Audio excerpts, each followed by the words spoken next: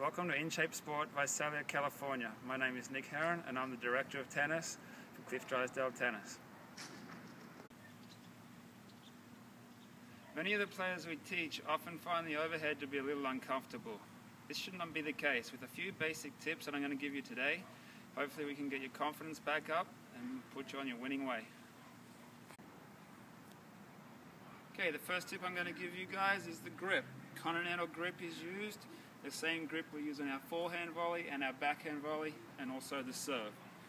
First thing we're going to do from our ready position is get our arms up together. As we're doing that, we're going to get our right leg for us right-handers to go back behind the left. Once we're back in this position, we are now balanced and can make our little adjusting steps underneath the ball.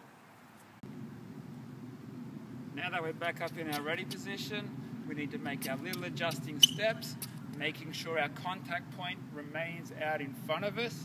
A common mistake on this overhead is to let that ball get back behind us. So with that contact point out in front, stay nice and loose and relaxed, and you should not have any problem with the overhead. We're now going to have the head pro here in Visalia, Geoff Mora, demonstrate some of these overheads for you.